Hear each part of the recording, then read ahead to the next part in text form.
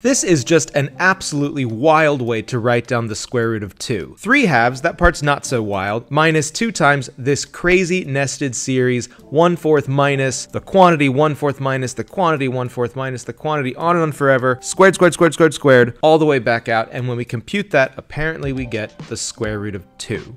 An alternate way of writing this would be to say that this crazy nested series, 1/4 minus 1/4 minus 1/4, on forever, squared, squared, squared, squared, squared, is equal to 3/4 minus the square root of 2 divided by 2. I saw this series from Dr. Michael Penn on YouTube, and when you're dealing with this kind of crazy nested series or weird continued fractions or other kinds of infinite series, you have to be really careful about under what circumstances you could expect such a series to converge and under what kinds of circumstances actually it would diverge. That is, it would grow on and on forever toward infinity, or it would alternate forever and ever between very different values. Dr. Penn was super careful to justify precisely why we would expect such a series to converge, and I'm not going to do any of that. Instead, presuming this series converges, I'm going to show you a quick and dirty method where we can calculate just the crazy looking nested 1/4 minus 1/4 minus 1/4, on forever, squared, squared, squared, squared, squared. This quick and dirty method basically has 2 steps. The first step is, let's go ahead and name the value of this series. Let's call it x. The next step is to recognize that it's a self-similar series. That is, if you start looking at this innermost portion and then kind of slowly zooming out from there, you can see that at each step in the computation of the nested series,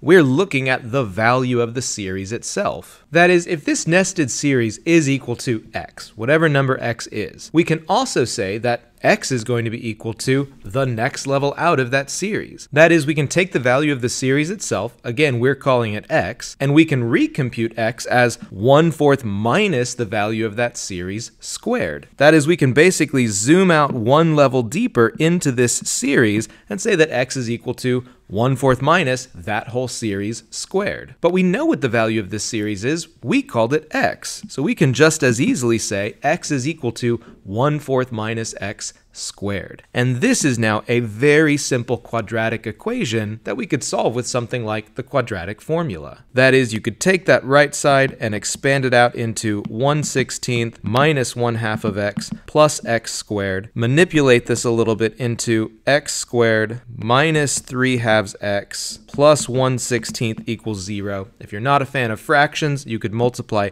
everything in this equation by 16 to get rid of all of those denominators, giving you the quadratic equation 16x squared minus 24x plus 1 equals 0, which, like I said, could then be solved with quadratic formula. A equals 16, b equals negative 24, and c equals 1. X is equal to negative b plus or minus the square root of b squared minus 4ac all over 2a. After a little simplification, we can turn this into x equals 24 plus or minus the square root of 512 divided by 32. And even further, we can simplify that into x equals 24 over 32 plus or minus 16 root 2 over 32, which finally gets us back to 3/4 plus or minus the square root of 2 over 2. Now the plus or minus means this series could actually have 2 different values. Remember, the one we were interested in showing it was equal to was 3/4 minus the square root of 2 over 2. The 2 different values relate to when this series could be expected to converge and when it could be expected to diverge, but for our quick and dirty purposes, we are done. We have shown that this crazy looking series, 1/4 minus 1/4 minus 1/4 minus, on forever, squared, squared, squared, squared, squared, is in fact equal to 3/4 minus the square root of 2 over 2. Thank you to Dr. Michael Penn for bringing up that identity in the first place for the square root of 2 equals 3/2 minus 2 times this crazy series. I'll put his original video in the description down below. If you liked this video, please stick around, subscribe to the channel, and otherwise I will see y'all next time.